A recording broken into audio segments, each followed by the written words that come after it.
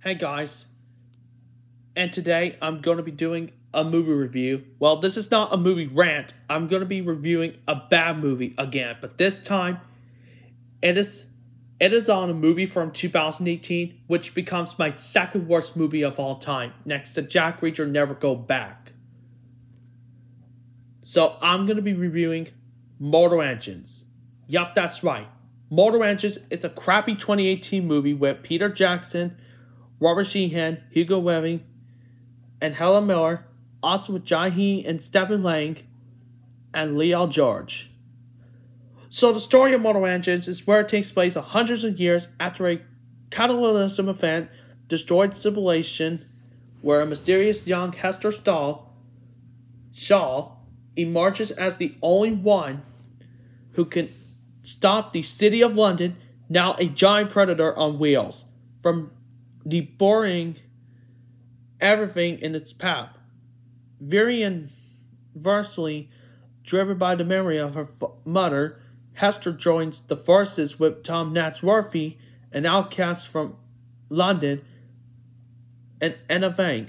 So they have to do whatever they can to get this dangerous outlaw with a bounty on her head. Now, that's the basic plot of Mortal Engines. Now, what do I think of this movie? How this movie turned out?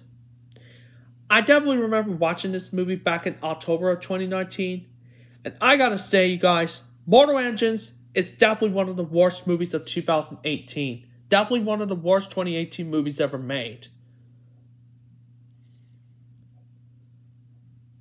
Because remember when I said that Hotel Transylvania Dream Summer Vacation was my #1 least favorite movie of 2018, but I actually really loved? I took it back. Mortal Engines is now my #1 least favorite movie of 2018, while Hotel Transylvania Dream Summer Vacation is my personal favorite movie of all time. And it's also one of the it was also one of the best movies of 2018 as well. But not as great as Mortal Engines, or not as bad as this one.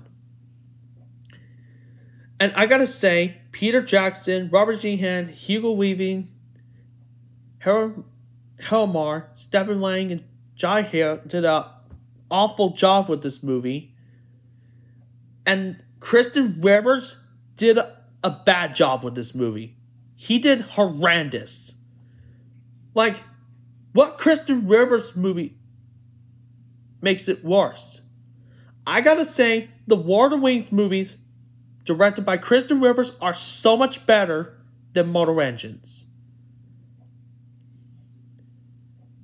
And I cannot believe I saw this movie. And thank God, this movie's not going to be getting a sequel. Thank God it ain't. Mortal Engines doesn't deserve a sequel because it was bad and it bombed at the box office.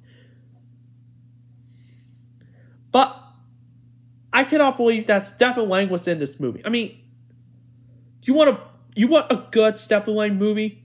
Then go watch Tombstone or go watch Don't Breathe. Those two are so much million times better than Mortal Engines. And also, Hotel Transylvania Dream Summer Vacation, it's no longer my least favorite movie of all time. It is now my favorite movie from 2018 next to Love, Simon, and Bumblebee and White Boy Rick. I love Hotel Transylvania Dream, Love, Simon, White Boy Rick, Black Classman, and Bumblebee, which are a million times better than this movie. And this movie should have never existed at all. It should have never existed in the first place. Like, it was written by some teenager or something. What's the point of a teenager writing a movie about civilization? And no, I'm not taking this movie way too seriously, just like how I did with the other bad movies in the past. And you know what this rating on Rotten Tomatoes gets? Good. It deserves it. A 26% deserves it. It really deserved it. And it definitely bombed at the box office. It definitely did. Just like with Triple X Day of the Union and a bunch of other bad movies that bombed in the box office, it certainly did bomb at the box office. And if you want a better December 2018 movie, then you should watch Spider-Man Into the Spider-Verse or Aquaman. Or The Mule with Clint Eastwood. Those are many times better than Mortal Engines.